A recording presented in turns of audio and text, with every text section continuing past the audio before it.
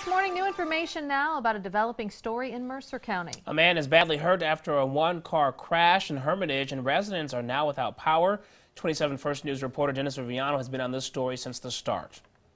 And good morning to Amy and Damon. Some Hermitage residents may be left in the dark for a few hours this morning. Now, Penn Power says on their website anywhere from 20 to 100 customers living near Route 62 are without power as a result of this overnight accident.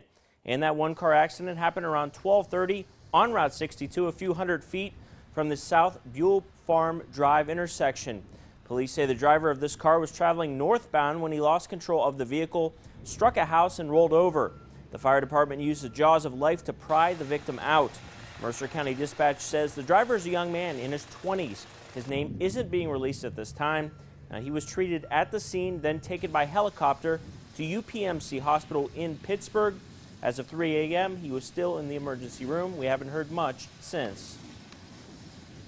We had a vehicle, obviously was overturned when we came on scene.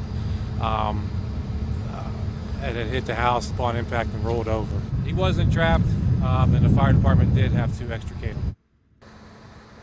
Now, there's still some damage to the exterior of the home, and crews were on scene to repair a pole, a transformer, and down electrical lines.